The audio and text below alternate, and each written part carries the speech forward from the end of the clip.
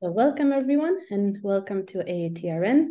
The speaker today is Patrick Schnider, and he's going to tell us about topological methods in discrete geometry.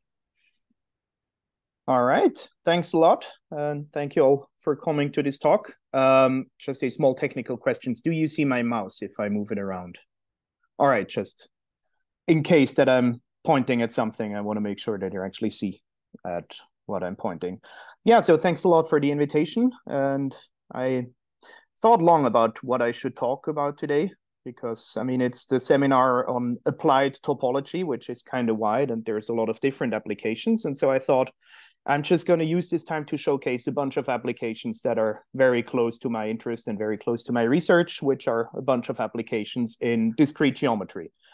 So this is more going to be kind of a survey style talk. I'm going to show several different results, some of them classical, some of them quite new.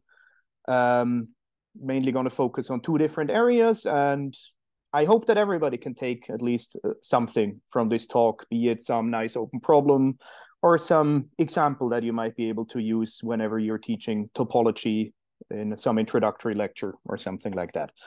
If you have any questions, complaints, suggestions, whatever, feel free to interrupt me at every point. All right, so first of all, what is discrete geometry?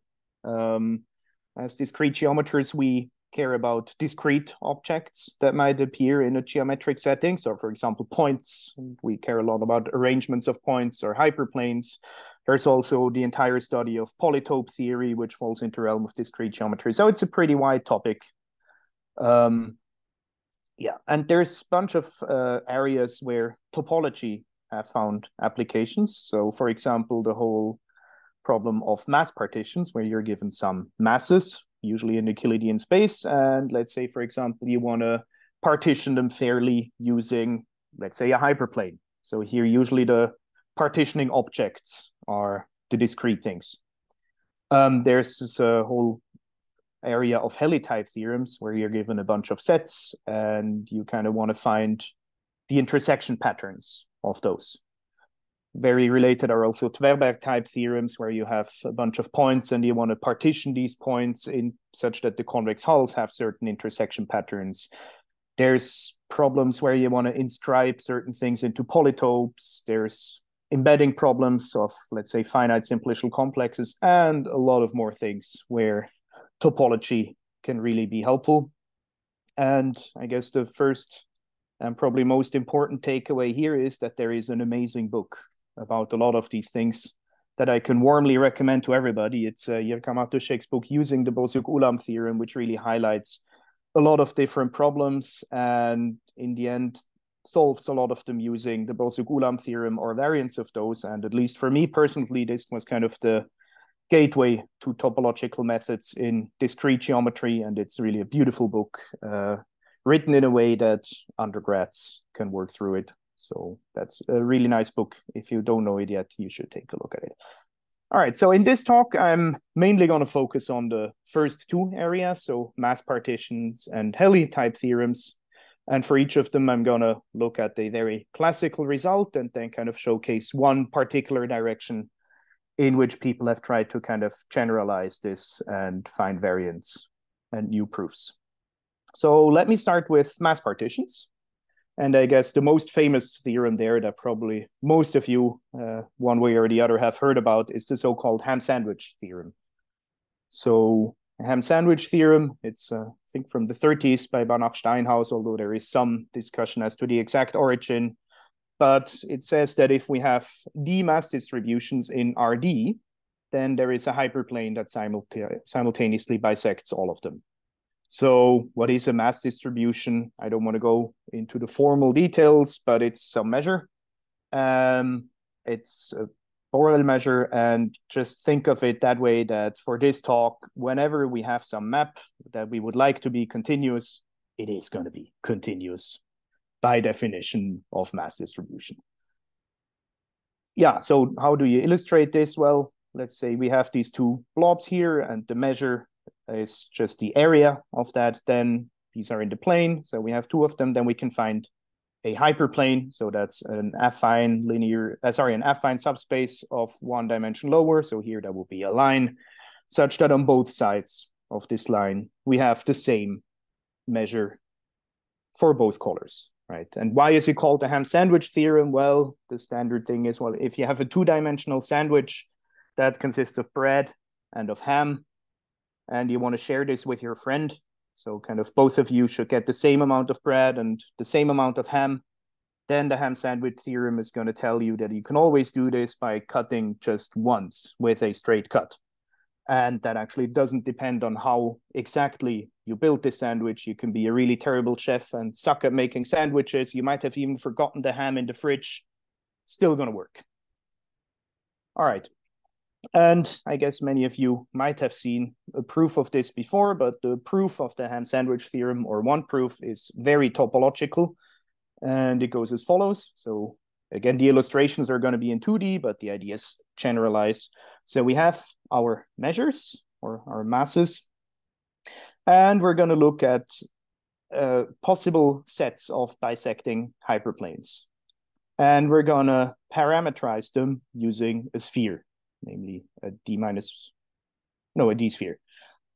And so for any point on the D sphere, which we think of as embedded in R to the D plus 1, we just define these two half spaces, which are just, well, the solutions to these linear equations once we take the positive side of the hyperplane that we get, once we take the negative side.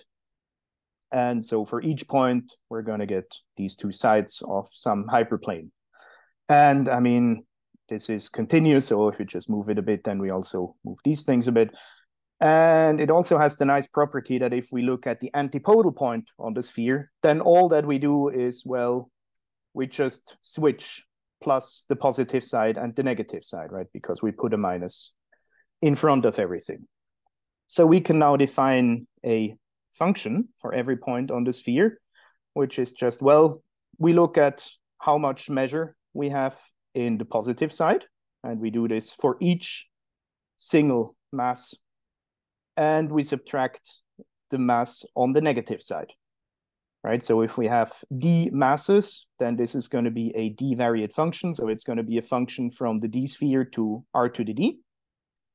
And, well, what would bisecting mean? It would mean that we get a zero, right? So if we want to have the same amount of mass on both sides for each single mass, then all of these functions should be zero, right? So we have this function from the D sphere to R to the D, and we want that it has a zero. And we further have a very nice property of this function, which is that, well, this antipodality comes in, right? So going from one point on the sphere to the antipodal point, all that we did was exchange the positive and the negative side. So we're exactly going to get a minus in front of the function. So we get an antipodal function from the D sphere to R to the D. So there's this famous theorem that I already mentioned before, the Borsuk-Ulam theorem, which tells us that there is always going to be a zero. And as I just argued, this zero is indeed going to be the bisecting hyperplane that we were looking for. All right, I guess many of you have seen this proof before, but I mean, there's a natural question, right? I'm personally not always in the mood for just a ham sandwich. Sometimes I would like to have a pizza. And pizzas have a tendency to have more ingredients than just the two. So here I have a pizza in the plane, and that one already has 4 ingredients, right? The dough, some cheese, some olives, and some tomatoes. And so you can ask yourself, well, can you do more? Can you share more ingredients if you're allowed to use some more complicated cuts? And this is kind of one area of research in mass partition theorems that people are still very actively looking into, where you're given some rules of what cuts or what types of cuts you're allowed to use, and you want to figure out, okay, how many ingredients can I share simultaneously using these rules? So one way how you can get kind of more general results is very straightforward, and it's by so-called lifting methods. I'm going to showcase one result there, which is quite simple. So for example, if we look at the plane and we have some mass here, these just 4 red points in the plane, we can kind of lift everything up to the unit paraboloid. right? So we are in one dimension higher. And the unit paraboloid has the nice property that any plane, or in general hyperplane, that intersects it, if we project the intersection back down, we're going to get a sphere. And so already from this thing, what you can do is you can take your masses on r to the d, you lift them to the unit paraboloid, and then you take a ham sandwich cut there, and you're going to get a sphere after projecting down. So we get the following result quite easily, that if we're allowed to use a sphere instead of just a hyperplane, we can do one mass more. Right? Where, of course, the sphere, it could be degenerate, so a hyperplane is also a sphere of infinite radius. So these are kind of very straightforward, and they don't use any new topological ideas. You can also do something very similar, but kind of do this lifting in a topological sense. So just apply the same proof strategy to in a slightly different way. So you can do this, for example, with the polynomial ham sandwich theorem, which just says that if we have some n plus d choose n minus 1 many mass distributions in r to the d, then we can always simultaneously bisect them using an algebraic surface of degree n. So kind of the zero set of some polynomial equation. And you can really just do the same proof that you did for the ham sandwich theorem, but instead of looking at linear functions, you're just going to look at polynomials. And again, you're going to have a positive and a negative part. You're going to have continuity. You're going to have this antipodality, and this weird number, n plus d, choose n minus 1. That's just the number of coefficients that you have in general, right? And so you immediately, by the same idea, get these more complicated cuts and significantly more measures, but also significantly more complicated ways of cutting. Maybe one corollary that is kind of illustrative in the plane, if you plug in the numbers and you want to have a conic section, so algebraic surface, or not a surface in this case, but just algebraic solution of degree 2, so a conic section, then you can actually do 5 masses instead of the 2 that you could with just the linear one. Yeah, and so this led us to think about, okay, we have conic sections. So what if we try to add some more degeneracies? So for example, can we make this into 2 lines? Because 2 lines are just a degenerate conic section, right? The conic section, it can be a hyperbola, but then you can start switching things around. And at some point you might get 2 lines before it turns into another hyperbola. You again get 2 parallel lines before it turns into an ellipsoid, right? So 2 lines are also a conic section, but kind of a degenerate one. And it turns out that you can really nicely describe this degeneracy. So a conic is degenerate if and only if this certain determinant here vanishes. And well, it's a determinant of a 3x3 matrix. So it is, I mean, it's continuous, but it also has the antipodality, right? So if you put a minus in front of all the values, then we're also going to get a minus in front of the determinant. So what you can do now is, okay, you can say you play the entire proof of this polynomial ham sandwich theorem, but you sacrifice one of the masses and you plug in this determinant instead. And then the fact that everything is 0 means that this determinant is going to be 0. And you're going to get as your solution 2 lines, because these are the degenerate conic sections. So that's something that we figured out only a few years ago, actually. And we were able to prove together with Luis Barba that in the plane, 4 mass distributions can be simultaneously bisected using 2 lines. So kind of very applicable to the pizza that I had before. So if this is your pizza with 4 ingredients that you want to share, it actually suffices to only cut twice.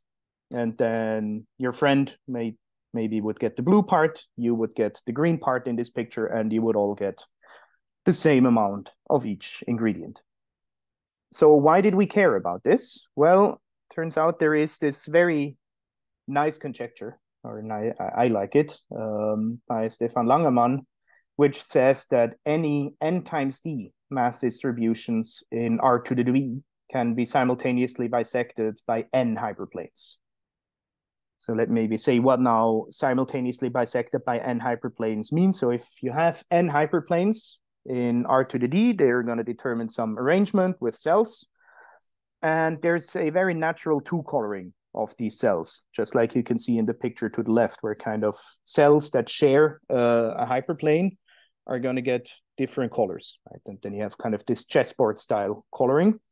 And the conjecture is that, well, if you get one color, your friend gets the other color, there's actually always a way of placing n hyperplanes in such a way that this simultaneously bisects n times d mass distributions. So if we put n equals 1, then that's just the ham sandwich theorem. So that works. But there's not many other cases actually where this is known. So in fact, our theorem from 2017 was kind of the first not non-trivial, but not unknown case of that. There has been some progress since. So by now, this conjecture has been proven to be true whenever the dimension d is a power of 2. But it's open in any other setting. So for example, if you put in n equals 2, so 2 hyperplanes in R to the 3, so 2 planes in R3, this conjecture would say that you can always find 2 cuts in R3 such that you can simultaneously bisect 6 masses. And that statement is still open. So yeah, even these very natural generalizations turn out to be quite tricky. And yeah, so far we haven't found any approach that generalizes to these kind of things. So that is my first open problem for those of you that like these kind of things. All right, but so far we have still only used the Borsuk-Ulam theorem. But you can kind of generalize this entire approach, which brings me to the so-called configuration space test map framework, which is a framework that has been introduced to kind of prove mass partition theorems, and it has been applied successfully in many cases. And the general idea really just follows the proof of the ham sandwich theorem that we have seen, but generalizes it in several ways. So the first step here is you want to look at your potential partitioning objects and you want to somehow parameterize this space. So in our, for the ham sandwich, we were looking at hyperplanes, and we found this nice parameterization of potential hyperplanes by these points on the sphere. Then the next step is you kind of want to define a map that measures the imbalance, where the zeros should be the solutions. So this is called the test map. So that's this map that we had before, which was like the mass in the positive side minus the mass in the negative side. And then, of course, a 0 means that you have the same mass on both sides. But this can also be generalized for more. There's papers that do this for not bisections, but like partitions into more than 2 parts. And still, they always define it in such a way that the zeros are going to be the solutions. Then next, you want to find some symmetry in your space. So in the case of the ham sandwich theorem, we had this antipodality from the sphere that translated to an antipodality in the test map and also the goal space. So what we got was a so-called equivariant map. In our case, it was a C2 equivariant map, but there could be other groups acting, right? So in the end, you want to get some group action both on the space on the target space and on the map, such that this group action really behaves nicely with respect to the map. So a so-called G equivariant map. And then you want to use some methods from equivariant topology to show that this G equivariant map that you found must have a 0. And that is kind of the general framework that people have applied. And of course, Borsuk-Ulam being kind of the most famous result in equivariant topology, but there are many others. And very often, if you do these kind of things, you end up at places where you get some map and then you don't find any papers where it has been shown that such a map cannot exist. And there's by now a bunch of very nice techniques that one can use to kind of show these generalized Borsuk-Ulam theorems. So there's some index theory approaches and so on and so forth. However, in many other cases, you might find out that actually these kind of maps exist, in which case your original statement might still hold because the maps that exist just cannot come from the setting you're in, but in that case, you cannot really say a lot. So yeah. I now want to kind of highlight one of these very recent equivariant topological results, which have turned out to be very powerful. So many previous results in mass partitions have found easier proof by this very general Borsuk-Ulam type result. And it's about Stiefel manifolds. So a Stiefel manifold is just the space of orthogonal K-frames in R to the n. So it has two parameters, n and k, where n is the dimension of the ambient space, and k is the number of vectors that we look at. So for example, we could think of 3 orthogonal vectors in R to the 4. So that would be v4, 3. Now, in order to use equivariant topology, we kind of want to have some group action on this space. And I guess probably the most natural action that you can have on this space is a C2 to the K action. So we have K vectors, and we can just invert each one of those. And so each inversion itself is going to be C2, and so we have K of those. So this Stiefel manifold has a very natural C2 to the K action. We also have a target space, and that is just a product of Euclidean spaces of certain dimensions. So the first one has dimension n-1, the second one dimension n-2, and the kth one has dimension n-k. Also, this space has a very natural C2 to the K action by just taking the action on every single space. So, for example, we can have the C2 to the K action where the first one just inverts on the first Euclidean space, the second action just inverts the second Euclidean space, and so on. And so the maps that we're going to look at are really the ones that are equivariant with respect to these two actions. So kind of if we invert the red vector in the Stiefel manifold, we're going to invert this red point in the first Euclidean space in our target space, and so on. So these are well-defined C2 to the K equivariant maps. And the theorem by Chan, Frick, and Hull from 2019 says that every such map must have a 0. I really like this result. I mean, you can sit down and think about it, and you will figure out that you can actually prove Borsuk-Ulam from that. But it's much, much more general than this. And you can also prove some nice mass partition theorems by that. And I'm going to show you one small application of this that we have discovered recently. So that's something that we actually only did a few weeks ago. It's not yet published. I just want to warn you. So take it with a certain grain of salt, but we're very confident in it. So it's something that I did with Pablo Soberon. And we were able to show that any D+1 master distributions in R to the D, we can simultaneously bisect by a hypercube. So it's very similar to this result that we have seen before by spheres, but instead of a sphere, we're going to look at a hypercube. And then all of these lifting methods, or at least we didn't find any easy lifting method to prove this, but using this other Borsuk-Ulam type result, we finally found a proof of that. So for the illustration, again, in the plane, we can have 3 measures and then a hypercube in the plane that would just be a square.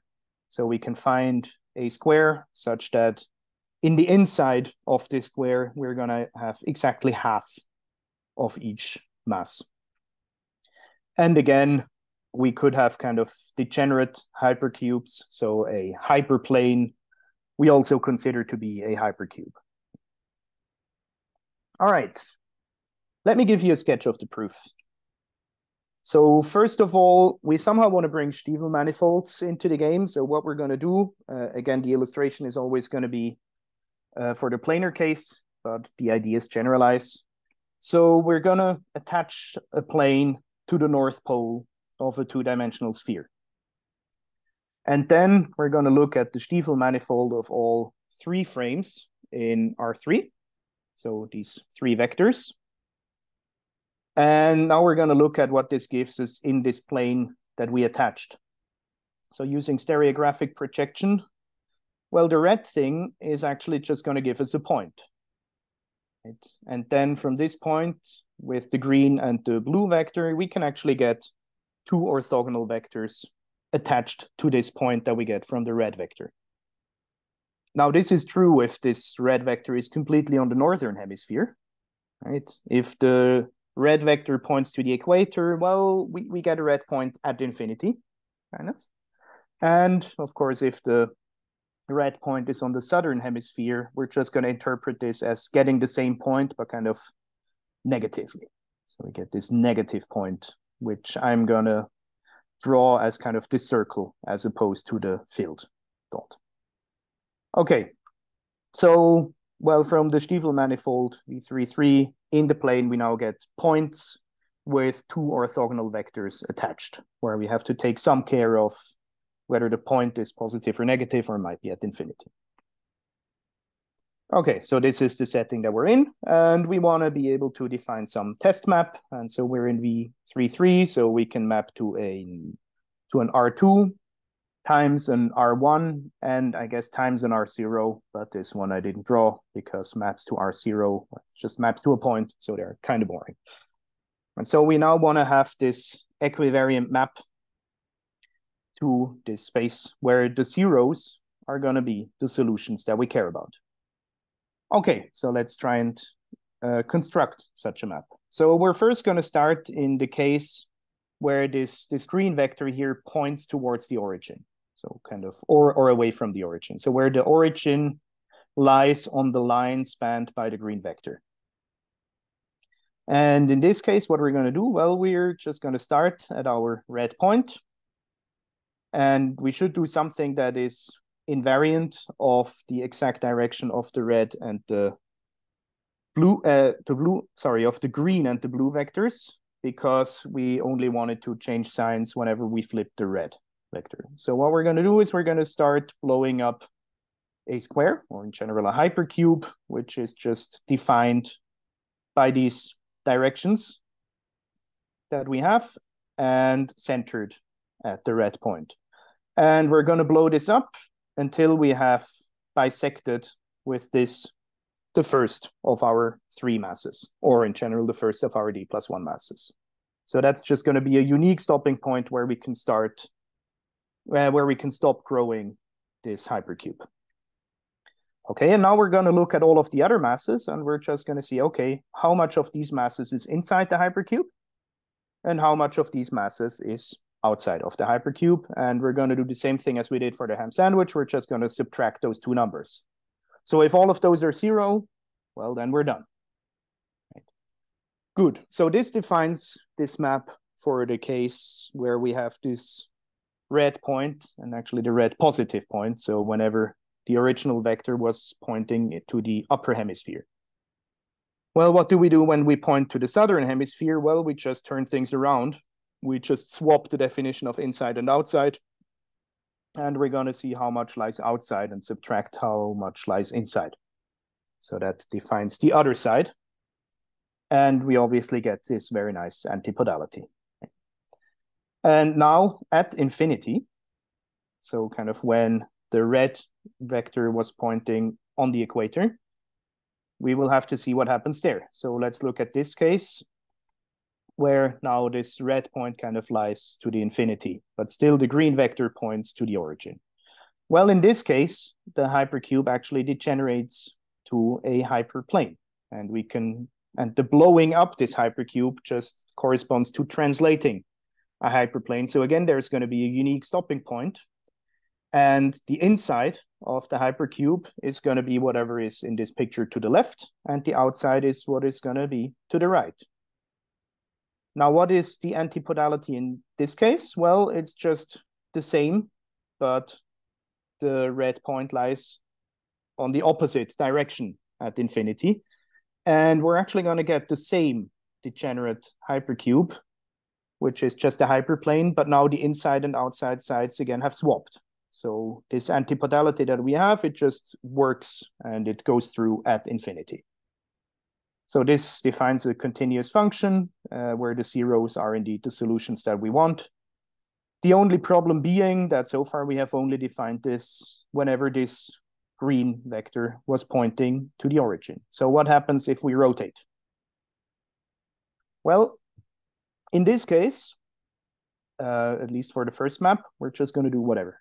We're going to do something that is continuous and antipodal. So we're just going to take this partial function and somehow continuously expand it. And we don't care what it is, as long as it's continuous and antipodal. And it could even be zero. We really don't care, because that is where the second function that we haven't used so far comes in. And the second function is the one that depends on the blue vectors. So what are we going to do? Well, let's look at this line that is spanned by the green vector. The origin now does not lie on this line. So it lies on some side of the line. And this line has a positive and a negative side. And what we call positive and negative, we can depend on the direction of the blue vector. So depending on whether the blue vector points towards on the inside, on the outside. And now the function that we can define is, well, we're just going to take the distance from the origin to this green line with a plus or a minus, depending on whether it is on the positive or on the negative side. So this is still continuous. It is antipodal with respect to flipping the blue vector. It does not matter what the other vectors are doing. And of course, it's going to be zero if and only if the origin lies on the green line. And so with these functions, well, we get the following.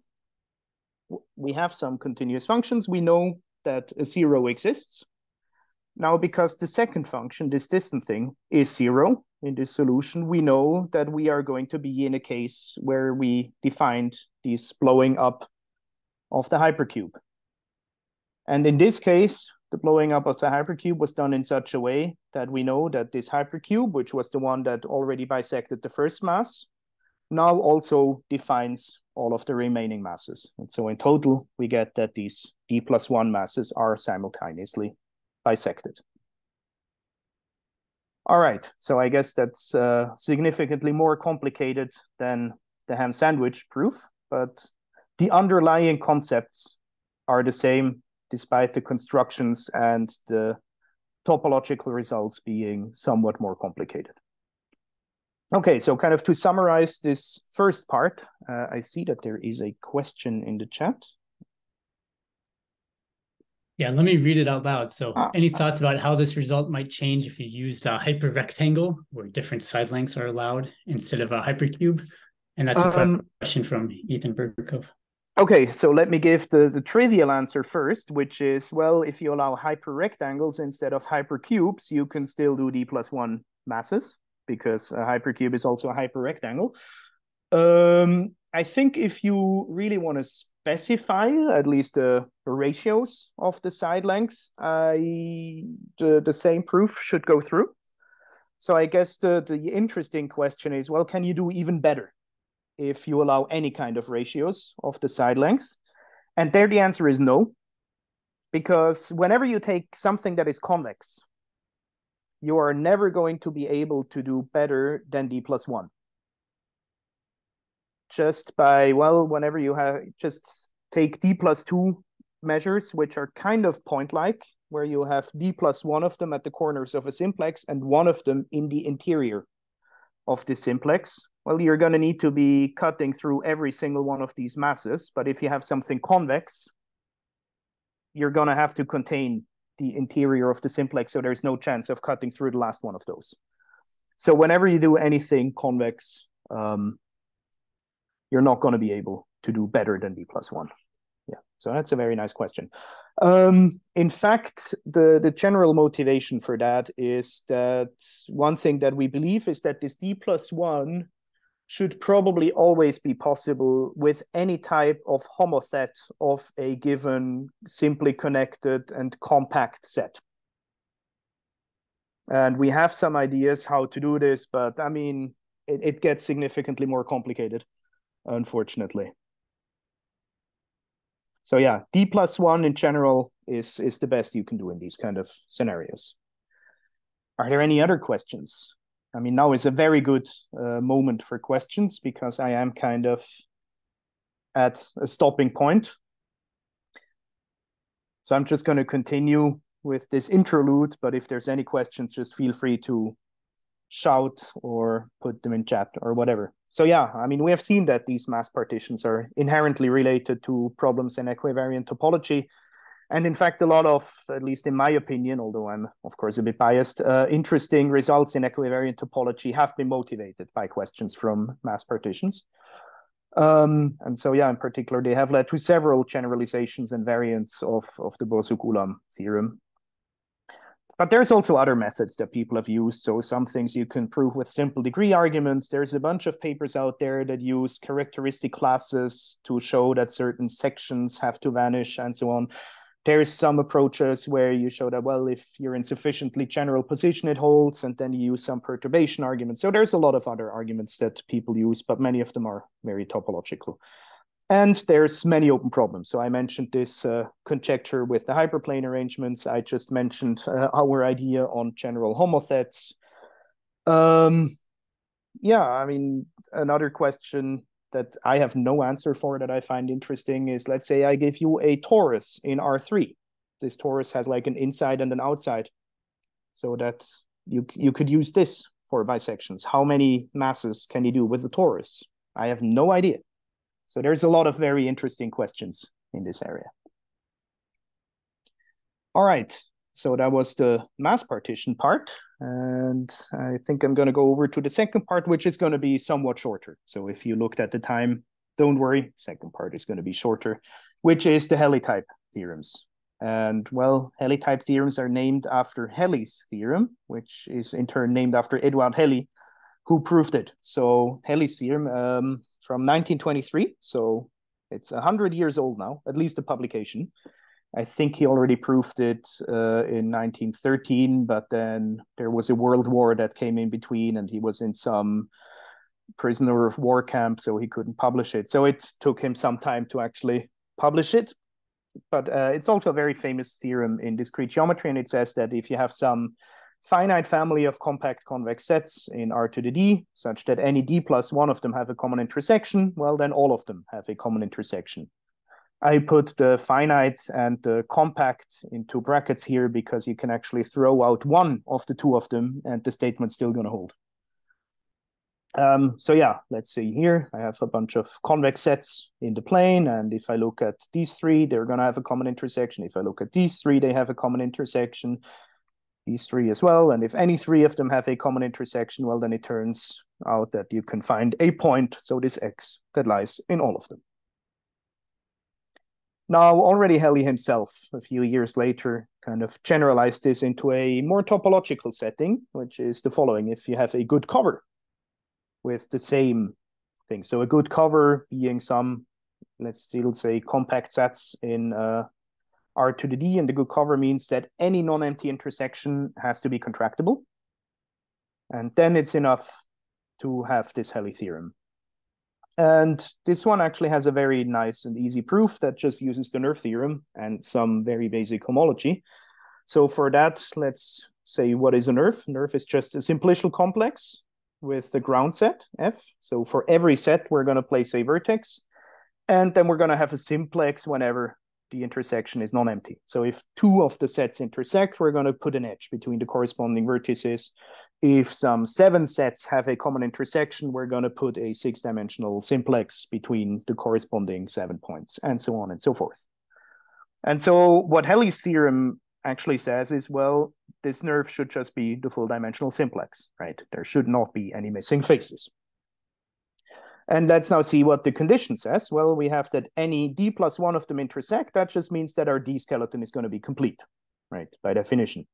And if the d skeleton is complete, well, that also means we're not going to have any low-dimensional homology in any subcomplex, in any induced subcomplex, right?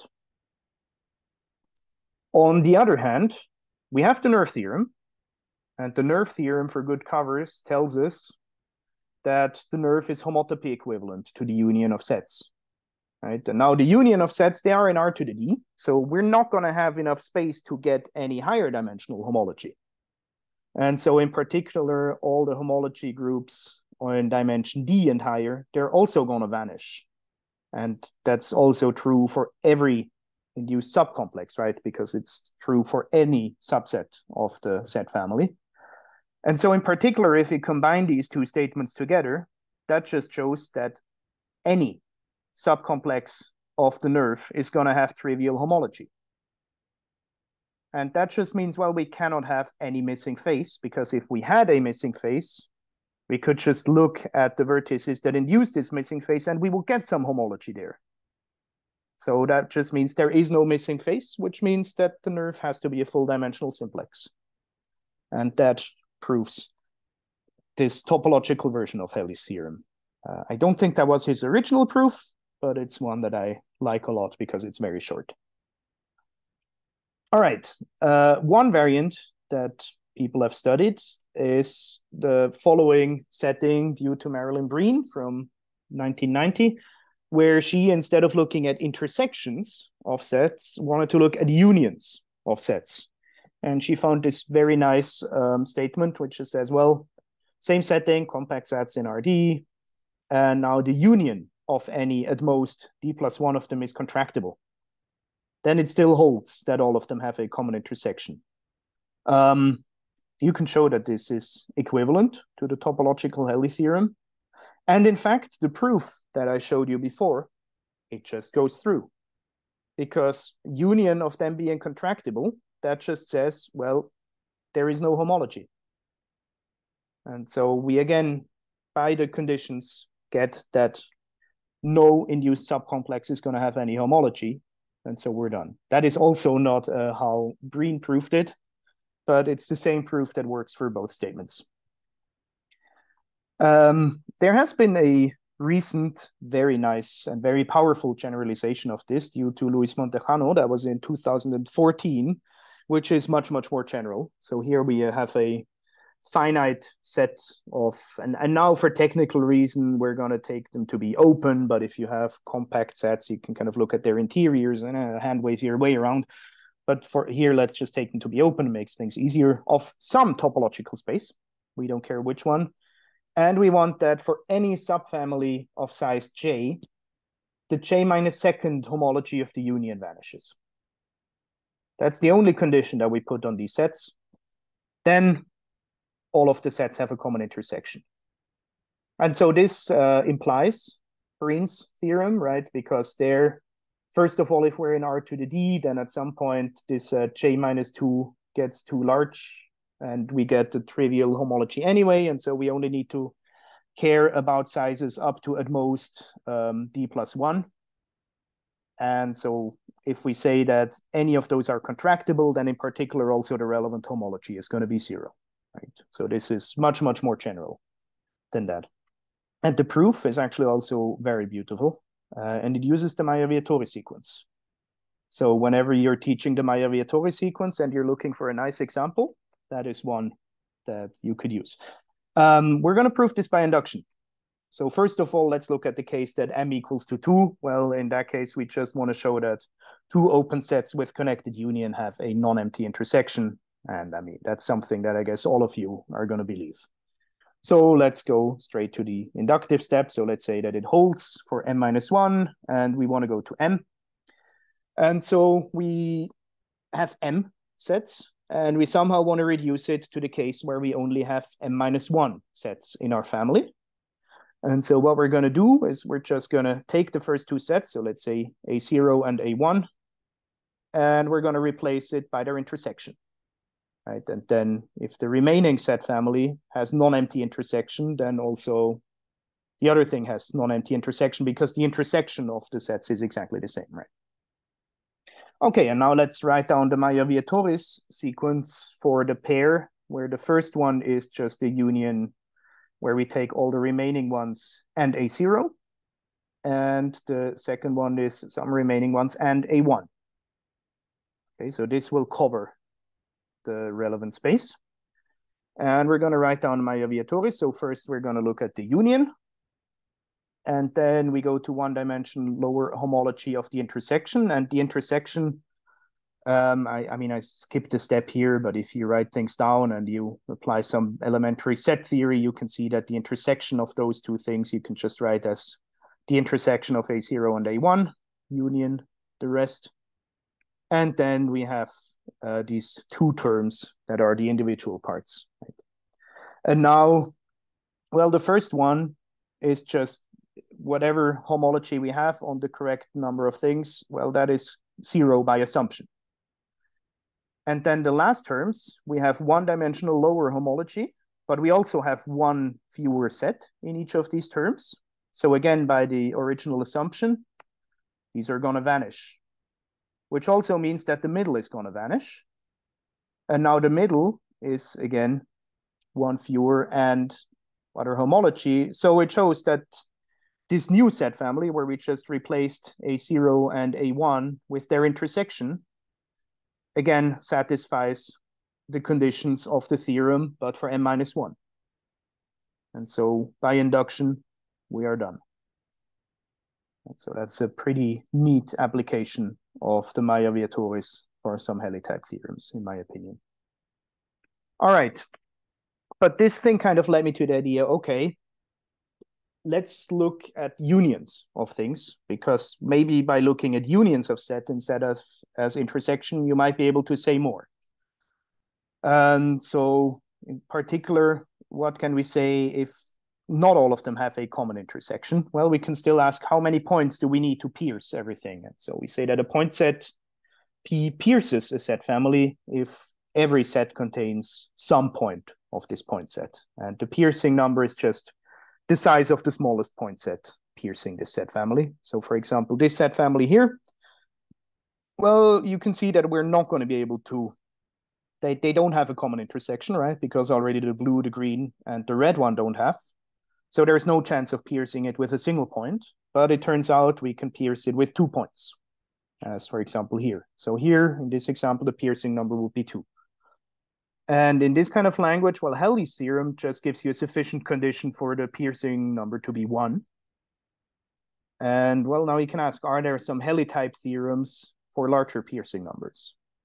And of course, you will probably not be able to phrase these as kind of intersections, because the intersections are just going to vanish at some point. I mean, there are some, there's like these PQ theorems that work this way, but maybe unions are one way to phrase this. And I have some preliminary results and idea there that I would like to talk about. So let's introduce the notion of the K-level union complexity, which is, it looks scary, but all that we do is, well, we look at the Betti numbers of the unions, and we kind of look at the worst case of those. So the K-level union complexity is the worst kth Betti number that we can find in any union of some subfamily. And then the union complexity is, well, we're just going to sum all of these up. So let me show an example. Let's look at this small set family of 4 sets. And let's start with the 0-level union complexity. So there, well, what is the worst that we can find? We kind of want to find an independent set, right? And so you see that you actually have 2 of these disconnected sets. So the Betti number is going to be 2. I'm working over unreduced homology here. So the 0th K-level union complexity of this set family is going to be 2. Now for the first level, well, you can see that you find a cycle here in the union. And so you're actually also going to get a Betti number 1 here. And so if you sum these up, you're obviously not going to get any higher dimensional homology. So all of these Betti numbers are 0. So this thing here has union complexity 3. And a general question that I have is, if you have some family of open subsets of some topological space, is it always true that the piercing number is bounded from above by the union complexity. So far, I have not found a counterexample to this. But still, I'm not convinced enough in this to actually state it as a conjecture. But yeah. But I do have some preliminary results that I'm not going to prove here, but it's that it's true for compact sets in the plane, convex sets in the plane. So if you look at convex sets in the plane, then I can indeed show that union complexity is an upper bound for the piercing number.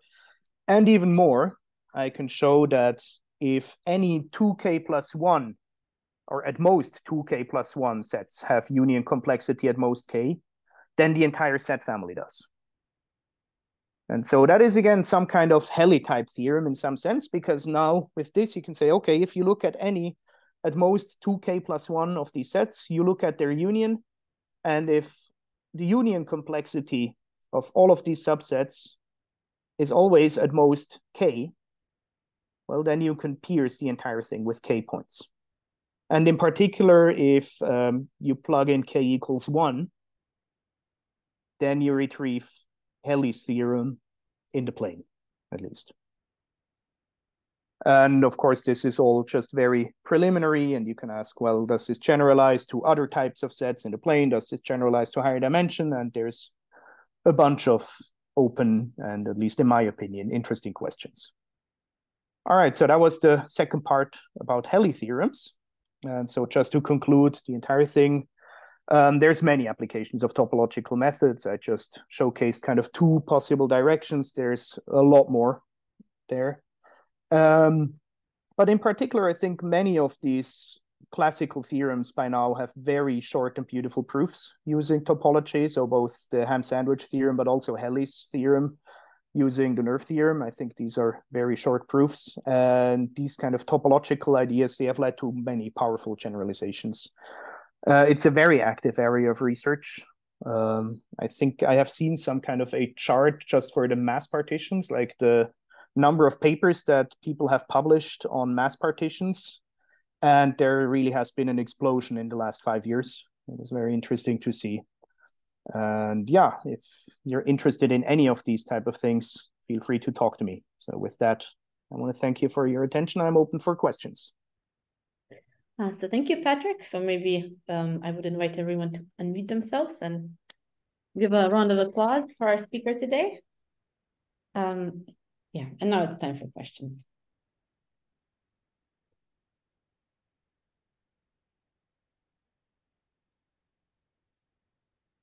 Patrick, so I had a question. You mentioned how, spheres can equipartition D+1 sets in D-dimensional space, and then you proved the same thing for hypercubes.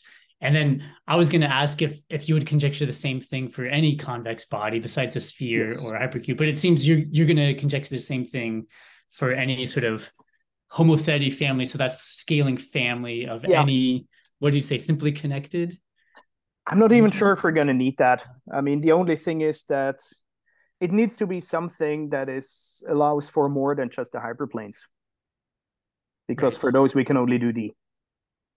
I see. We haven't quite figured out where we want to set that boundary. But yeah, I would any kind of like growing family that you can start at the point and kind of grow around and turn and move should maybe work. But I don't want to give too concrete conjectures, seeing that I'm recorded. Yeah. Thanks. Quite interesting. So maybe I should say for this question, actually, for these type of growing and moving things, if we do something similar on a 2-sphere, then we can show it for 3 masses.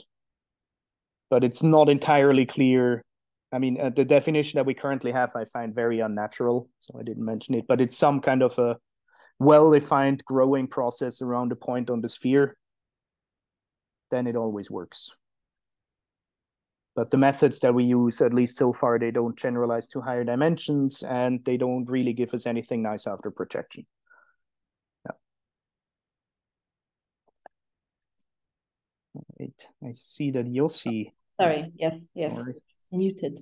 Yossi, please go ahead and ask.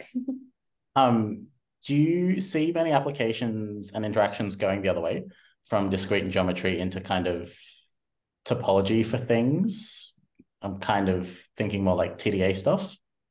That is a very, very loaded question that goes a lot into certain research proposals that I'm currently writing. Yes. Yeah, definitely. I have a bunch of ideas there. So, I mean, in particular, one thing that I find interesting, let me go to the next slide, because that actually relates to that. So one thing you can use is the so-called center point theorems, which are related to Helly's theorem, which is kind of like, okay, you can find a point that is very central in some high dimensional point set. So you can kind of view this as a generalized median, but which has, and then it has a combinatorial definition. So it's very robust against outliers. And it's very related to Helly-type theorems, to topological methods, and seeing that these things are robust against outliers, but I mean, they don't really capture a lot of the shape. And on the other hand, TDA captures a lot of the shape, but it's not robust against outliers. Maybe there might be some way to combine these ideas to, well, I guess in the good case, get something that captures shape and is robust against outliers, or in the bad case, get neither, but hopefully the good case. But that is just one idea. I think there's a lot of current approaches where people try to use some more of the underlying geometry and combinatorics of data and try to bring them into the TDA pipeline. But I think there's people that know more about this than me. But I definitely see some potential of like general geometric transversals, at least, in there. Thanks. And that was definitely a very loaded question. Yeah. My answer was also much shorter. I could probably talk for an hour on this, but in the interest of everybody's time, I'm not going to do that. But if you're interested in discussing more about this, feel free to contact me.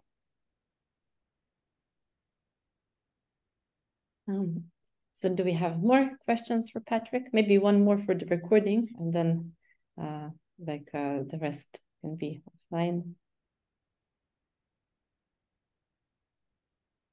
Okay, so yeah, so in that case, so thanks again, Patrick. I'm going to stop the recording here, and then we can take further questions offline.